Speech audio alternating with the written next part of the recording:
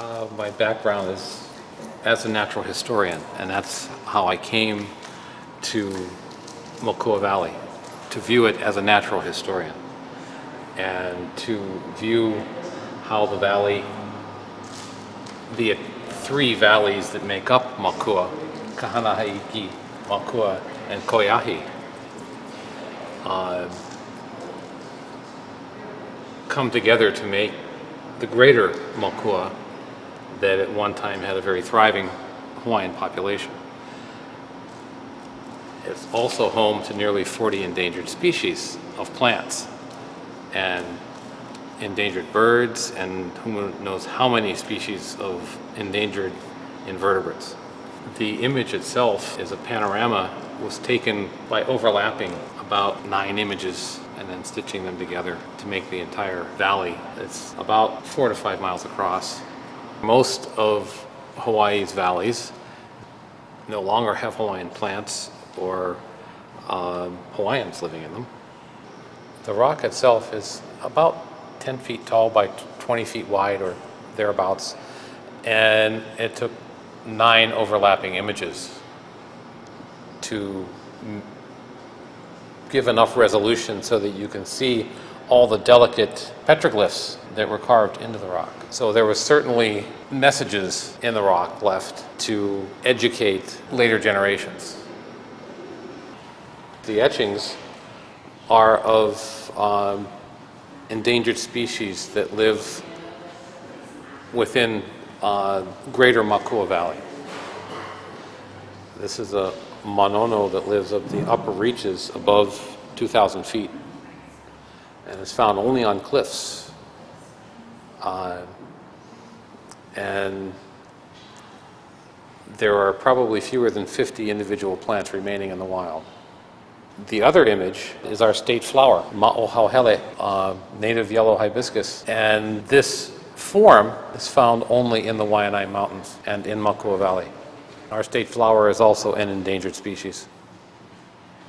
Every time I've ever been to Makua Valley, there's been at least one person that says, I've only seen the valley through the chain link fence.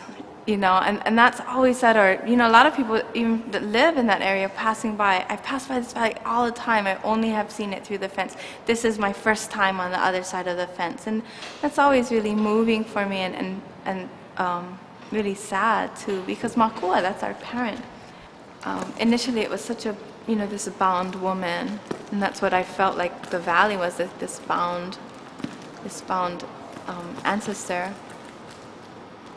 And just the sacredness of not just Hawaiianness or Hawaiian land, but also Hawaiian womanness, womanhood. And so at first it was just being bound, but for me it wasn't hopeful enough. And so the idea that we do now have access, even though it's extremely minimal. So planting within the valley, or planting in the earth, whether it's there or elsewhere, it's an important part of just reconnecting. And so when you take an idea as strong as Makua Valley, as strong as war, I can say I hate war, I hate war, I hate war as many times as I can say it. It doesn't take on its own body until I make something from that idea, from my feeling. And that's, I mean, I think that's what artists are really about. I think it's a lot easier to ignore protest because it's just, you stereotype it as just being angry people. And so a lot of times anger gets misconstrued as unproductive and maybe not as focused. So when you do something like an art show, I mean, I think it's non-threatening.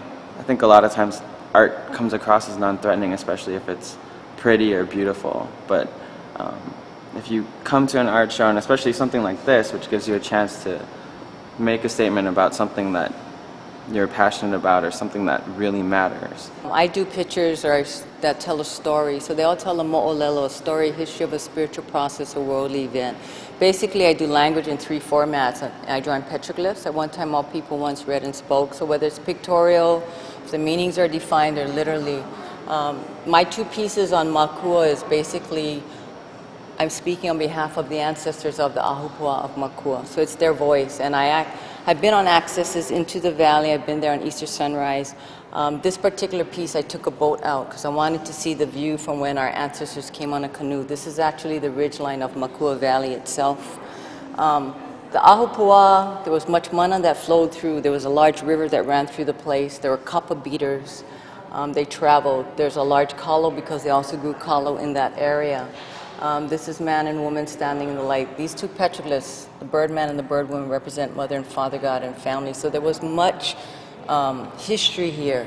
And so this particular piece, this is also the coconut fiber from the trees at Makua near the military office. I had the opportunity to go and harvest from those trees. So it's the mana from Makua as well. So this is the text or the interpretation for the mo'olelo picture. I hang low for children or for adults. Everything that I do is interactive. So the reader can actually read the interpretations of the petroglyphs, locate them in the picture, keep them in mind, and then read the literal meaning. I also crossed the meaning with Native American drums. This is actually a buffalo hide. The significance of the medicine of the buffalo is prayer and abundance. The language on this one forms two spirals, which is the ha, or the combined breath that breathes as one. Basically, this is now the voice of the ancestors of Makua.